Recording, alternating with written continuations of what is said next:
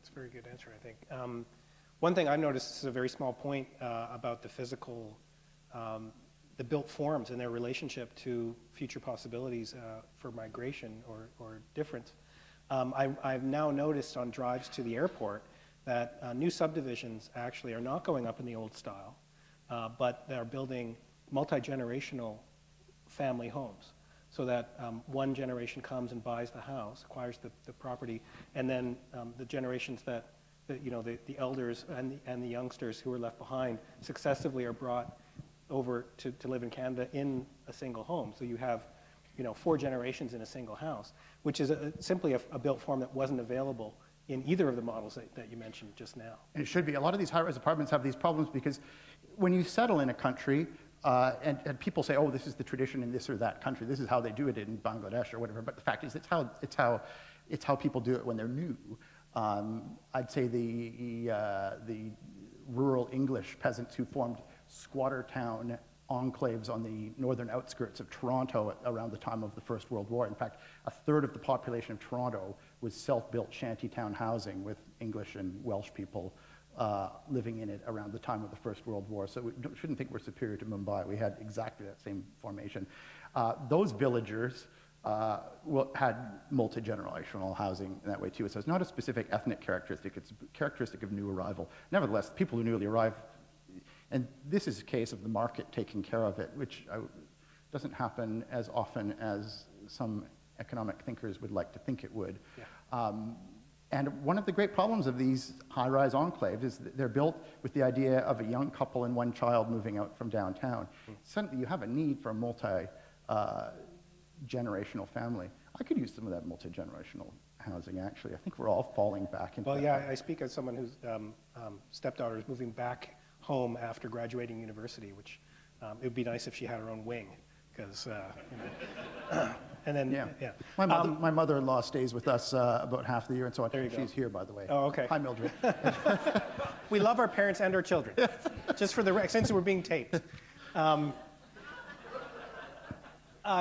Following on, just to push this a little bit farther, the rhetoric of integration has been subjected to some quite nasty manifestations. I was struck by the fact that towards the end of your book, you picked up on a kind of alternative, or at least parallel rhetoric, which is about hybridity. And that's where I wanted you to say more now, because the idea is, in very crude terms, that among other things, it's evolutionarily advantageous for us to diversify and not to halt interbreeding and cross-pollination in any population. And it does seem to be, furthermore, on less kind of global terms, does seem to be politically effective and contribute to stability, civility, and respect to have more differences folded in rather than maintained in any given population. Do you think that that really is the future? Because this is where some of the optimism of your book, which I mentioned before, though cheering to me, I wasn't sure that I actually was convinced that it was likely. Yeah, I don't like to think of it so much as an optimistic book as one that points out that human communities do tend to want to organize themselves in ways that work and succeed, and their failure to do so. Hobbes would say that was optimistic. Yeah, that's true. I'm more Kantian than Hobbesian. And that they want to organize themselves that way, and it's barriers put in their way that do this. Now there's a whole world of thought about hybridity and mongrelization and so on that you could probably give a better lecture in than I could, and that tends to be very rosy-cheeked and so on. The question is whether the War of Civilizations rhetoric and view of the world is the one that is coming to dominate these transitions, or whether it is more the hybridization one. We can look to the antecedents in Canada and be somewhat optimistic. What happened with the Italian and Portuguese waves is not that we were all forced converted to Roman Catholicism and so on, but that we all ended up drinking espresso, eating a lot more garlic. And And that was a case of us assimilating to them, if I can kindly use the us to refer to my own ethnic community. And trust me, growing up, we didn't have much espresso or garlic. And there is a critique called the ethnic restaurant school of integration thought, which is which is actually something that gets discussed, which is the belief that among liberal-minded people that simply because you can go out and get 5 flavors of ethnic food with a single phone call, it means that everything's worked out all right.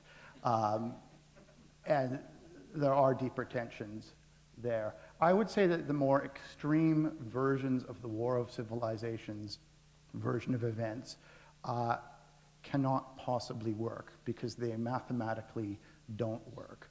We know for a fact that you don't get swamped by people coming in, that people's birth rates within a generation fall to the same level of the receiving society.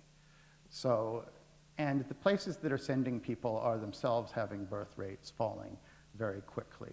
So the idea of anyone being swamped isn't quite working. Let's put it this way, if the countries that have the fastest falling population rates are Iran, which went from having 8 children per family in the 80s to having 1.7 now because of this urbanization process, and Turkey and Italy and Poland, which at least 3 of those are among the most religious societies on earth. I would think you could safely say that Poland and Italy are quite religious, and Iran is Iran. They have the fastest falling populations. I would say that a certain model of life in which the extremes and the dangerous are going to take us all over or are going to come into conflict, that model doesn't work. There's another scenario where the subaltern become the threat to society, where the people coming in because they're poor and so on. And I should say that places like Canada are, I very much doubt, are going to be able to keep their immigration strictly wealthy people. We're not doing it now because 4 out of 5 immigrants are the relatives of those highly skilled people that we really like, and those relatives don't tend to be wealthy, university-educated elites. And I think any efforts to tell highly skilled engineers and X-ray technicians that they can't bring their families with them is going to cause us not to get any of the desirable people we want. So we are going to have people who are poor.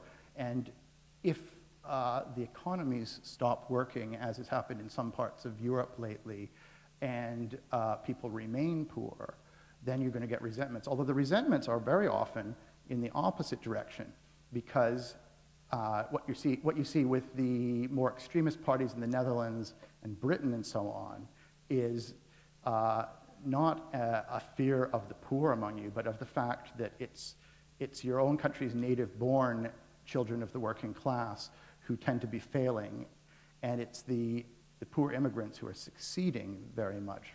In East London, it's the Bangladeshis who, after a period of difficulty and violence and trouble in the late 80s and early 90s, have become a fairly successful business and university integration story. And the white working class of East London, their children are welfare cases who live in public housing and so on, and raise pit bulls and so on. I'm using an ethnic cliche here, but it's, I know those guys, so... yeah, it's fine. I'm allowed to do that because it's my group, yeah. I've been given the sign that we should move to the next stage, but I can't forbear from asking you one final question, which has a yes or no answer. And that is it not astonishing to you that in 2010, in a city of this complexity and alleged sophistication, that there's not a single mayoral candidate in favor of more bike lanes? I don't think that even needs an answer. That's right. All right, that's my non-paid political announcement for the